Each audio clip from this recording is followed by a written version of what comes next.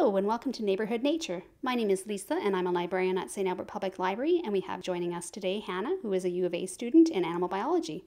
And today we're going to be looking at nature and specifically the things that they eat, how they behave, and the sounds that they make. A couple of weeks ago in Neighbourhood Nature we showed you a beaver, and we went to the same creek this past weekend, but we didn't see the beaver, but we did see evidences of this beaver. And it seems to be a very ambitious beaver because it was choosing trees that were very large.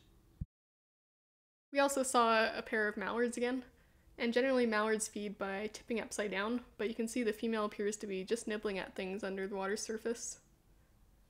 Since it was so rainy, there's a puddle in this area, but normally it would be dry.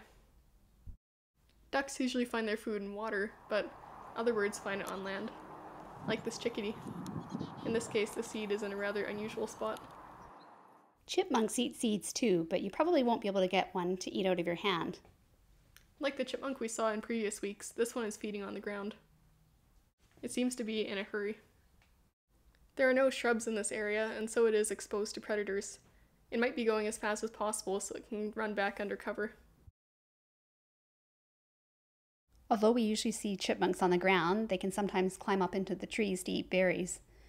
And this one seems to be very hungry. It's really packing them away.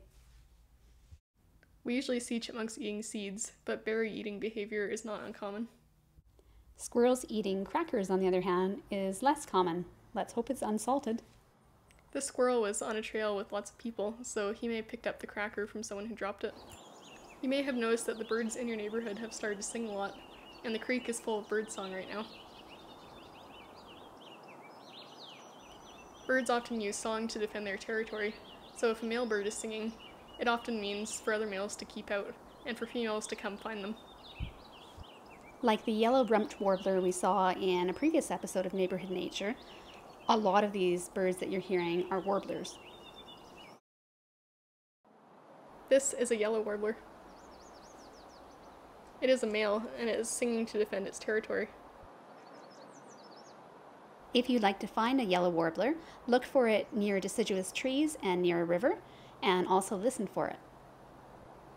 Other birds have a less musical sound, like this crow that we found in our neighborhood. It was making so much noise that we wondered if there was a hawk or an owl nearby. Hawks and owls sometimes eat crow chicks, and crows know it.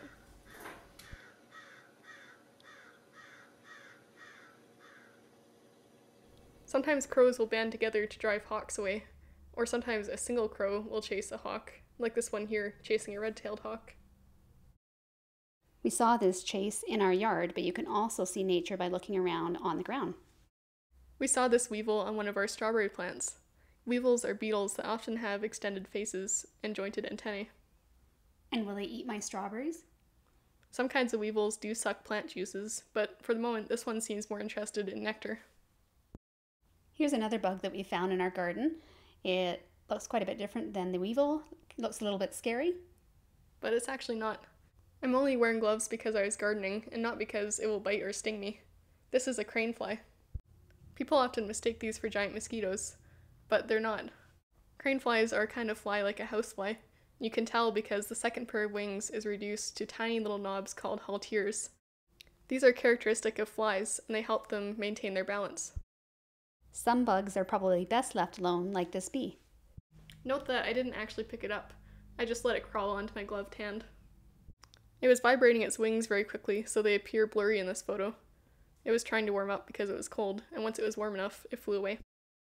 This is not my favorite animal. In fact, if I see it, I would run the other way. It's difficult to see in this photo, but this is actually a garter snake. You can just barely make out those two lines. Garter snakes are not poisonous, and they're very shy, so you don't have to be afraid of them. Snakes are hard to spot, but other nature, like these pigeons, are very easy to find. Pigeons have a lot of variation in plumage color. Most pigeons look like the two birds on the right, but what about the bird on the left? This is a relatively uncommon red morph bird, which also has white wingtips. Pigeons can also have black checker spots, like these two birds. Or like the bird here on the left, which also has white wingtips. Male pigeons perform a dance display by puffing out their throats, bowing and spinning in a circle to interest the females. But these two females don't look that interested. Better luck next time. Besides being checkered or red, pigeons can also be white or have a mix of white and black. The next time you see a flock of pigeons, take a closer look. You might see some interesting colors. Thank you for watching Neighborhood Nature, and we look forward to seeing you next week.